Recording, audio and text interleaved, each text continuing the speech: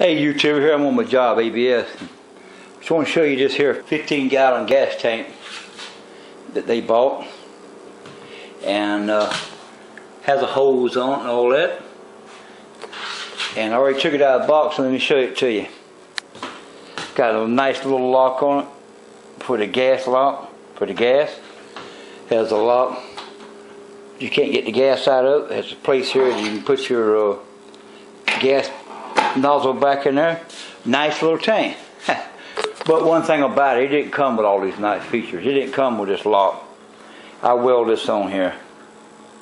This part right here, I weld this on. It didn't come with it, and I drilled a hole in it. Put that. I went to Home Depot and got a lock, welded on the tank, welded this other piece on the tank, and I put this lock on there. Then I welded this little piece of pipe. Oh, let me show you my other little feature. I made it on the side where you can tell how much gas is in it. I'm going to make a gauge here on the back side. You know, it started at 1 gallon, 2, 3, 4, 5, 6, up to 15. Then it show in between it, so I know how much amount of gas in there. A heat gun, and you see right there where it kind of bent up at. I took off this decal, peeled it off with a heat gun, and I put this thing in there, a meter blaster, and I blasted all the paint off of it and repainted it. And some of you say, won't that gas make the paint come off? No, this paint, this is aviation paint. Gas won't touch this paint here. So it's been primed with Super Corpon primer, and it's got this good aviation paint on it, ain't going nowhere. Let me just show you the back side of it. That's just a hose hanging off the back side. There's nothing on the back here. That's it.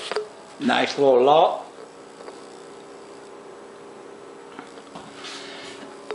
Nice little gas holder.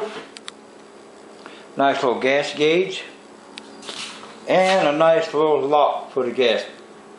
They can't get no gas out of it. I cut the grass now all the time, ABS. It's part of my job now. Plus I'm the maintenance. And if I don't have a way of keeping this gas locked up, the gas always comes missing. So now with this system here, I can measure out how much gas I take out of here, so I can keep up with it. That's water right there, you see. There's a little bit of paint on it. Anyway, we brazed them in there, drill a hole and brazed them, little galvanized pit in there, and paint it. Made it look nice, and there it is, 15-gallon tank. With a nice little nozzle. This is down gravity. So it's it was 140, but they got $20 off a coupon or something. I forget what it was. But anyway, there it is.